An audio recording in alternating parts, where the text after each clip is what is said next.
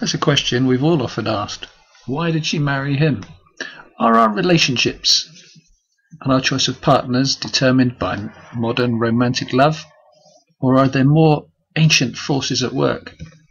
Could evolution offer the explanation to our choice of a partner?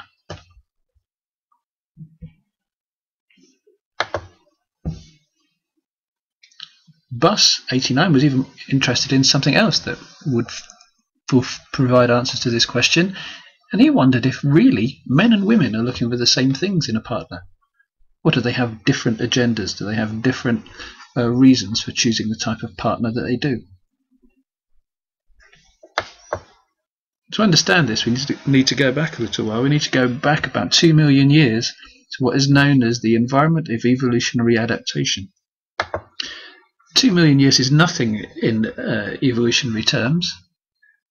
So we are pretty much the same people as we were 2 million years ago. And if we know what life was like then, we might understand and we might be able to make predictions about why males and females choose the types of mates that they do. So, if the key point of evolution is that we're aiming to pass on our genes as effectively as we can, then because males and females have got very different relationships to their offspring, we might expect them to behave differently in the way they choose mates. So, have a look at the next one here. Let's see what you think.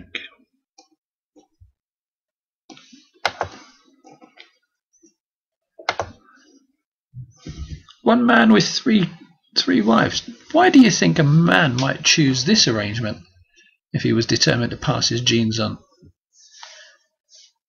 And why do you think a woman might be more likely to make this choice?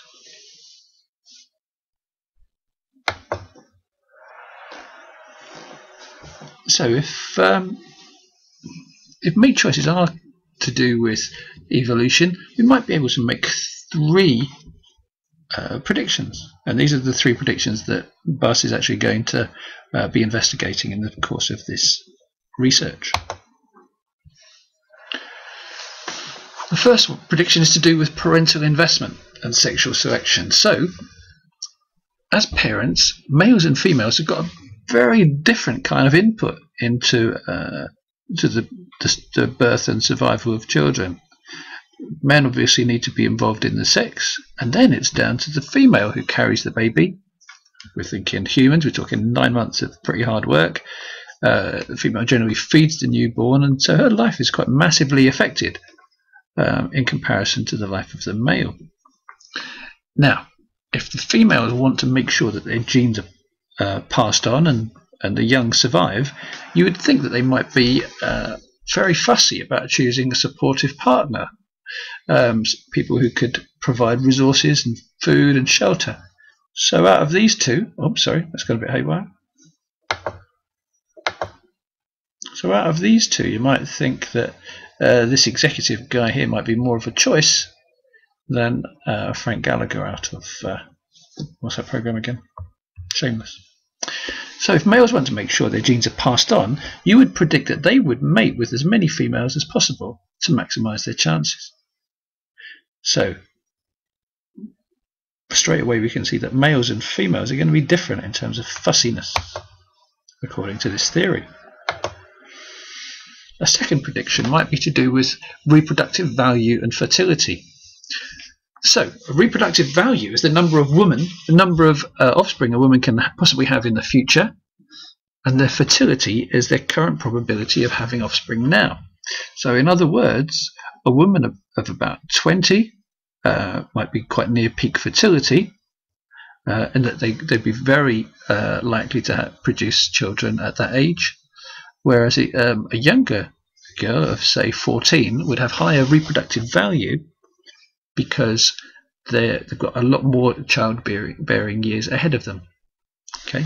Now, you would predict that males would look for females that have high levels of these two qualities. All men are interested in doing are passing on their genes, so they'd be looking for fertile women or women with high reproductive values. And how do you tell that a woman has got high reproductive value or fertility? You look for signs of youth. Smooth skin, muscle tone, shiny hair, full lips. But On the other hand, it's harder to tell a man's fertility from his appearance. So you would predict that youthful appearance would be more important to men than women. And that's one of the predictions that Bus is going to investigate. This young woman here is having sextuplets, by the way. Okay.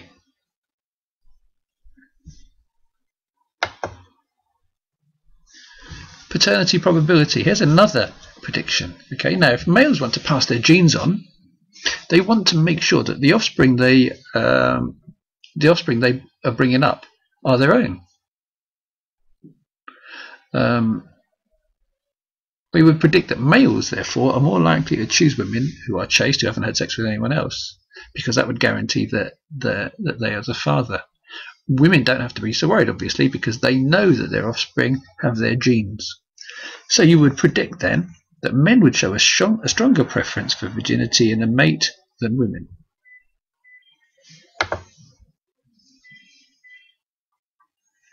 So what was Bus aiming to do? Bus aimed to look at mate preferences in lots of different cultures to see if there were any similar patterns across the world. And if he did find any similar patterns, that would probably be explained by evolution, because they couldn't be explained by things like culture or religion, because they'd be different.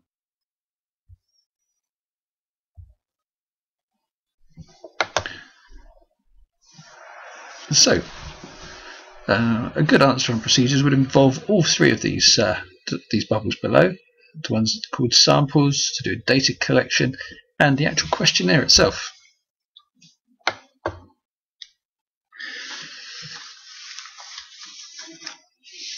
Bus took 37 samples from 33 different countries, 6 continents and 5 islands. Total number of participants, 10,047, which is probably the biggest piece of research of the 10 studies we've looked at. The samples varied in size quite a long way, though, from 55, which is a small sample from Iran, and the largest sample was nearly 1,500, 1,491 in America, in the United States. Now, all the samples, apart from Iran, were over 100, and the mean sample size was 272. The age range of participants was between 16.96 and 28.71, so a mean age of 23 years. So we'd be thinking, really, and Bus is thinking here, would be that he's interested in people who are either in the process of choosing a mate or are just doing so. Okay, he used a range of sampling techniques, and just as the size of the different sizes of the samples may start you asking questions about how representative this research will be, the sampling techniques varied as well. So, for example, in Estonia, the sample was chosen from people who were applying for a marriage license. Venezuela was a systematic sample, choosing every 5th household in a variety of neighbourhoods with different classes. In South Africa, it was an opportunity sample in Zulu villages. These people couldn't read, so the questions had to be read out to them, and the answers written down. In West Germany, it was done via newspaper adverts, so we had a volunteer sample there. And then in New Zealand, again, we used opportunity sampling with high school students. So we'll be thinking to ourselves there: is this going to affect?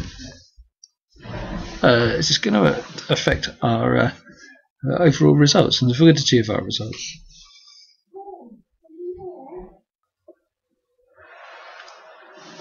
Okay. The next aspect of the procedure is data collection.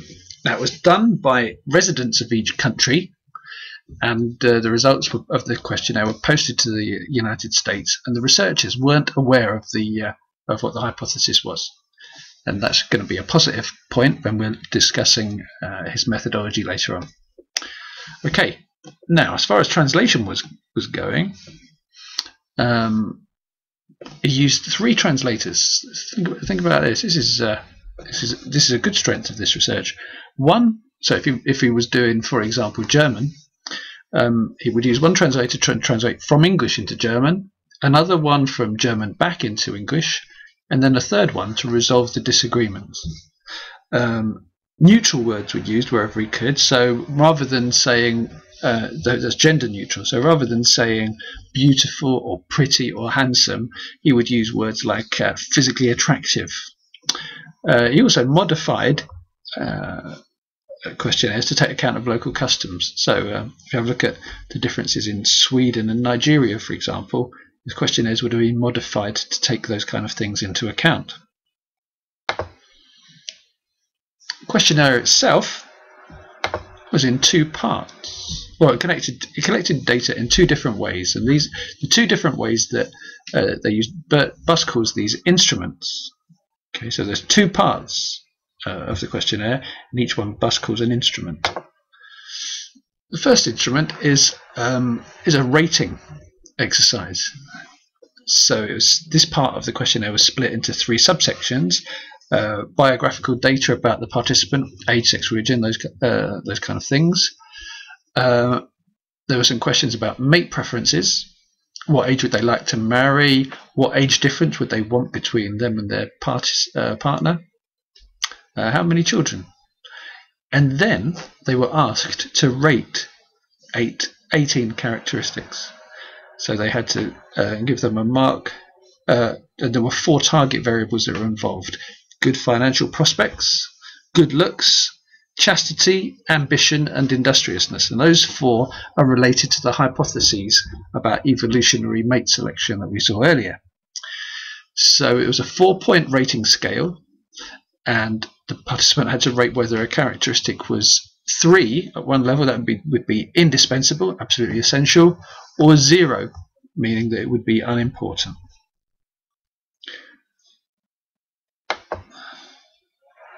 And then the second instrument was a ranking exercise. So they were given 13 characteristics of a mate, and they had to rank them in order of desirability. And they say this is the most desirable characteristic, and this is the least desirable characteristic. Now within there were 2 target variables that Bus was interested in, and they were good earning capacity. That would have been one of them. That's obviously to do with resources. And the other one would be physical attractiveness. So looking at those 2, you might think, which one would Bus expect women to show a preference for, and which one would men show a preference for, according to Bus and his evolutionary hypothesis? Okay. Yes. So the Man United is the Man United game tonight. Okay, that's where I'm going to leave this, Prezi. I'm going to this screencast. I'm going to do another one now. It's going to be called Bus Part 2 of some sort, and we'll go from findings and conclusions and work our way through to the evaluation of methodology and alternative evidence. Okay. It would be really useful for me if you made a note of any questions or anything that you don't find clear, and it'd be useful for you too, so you can bring those to a lesson and discuss that with one of your teachers. Thanks for listening. I'll see you later.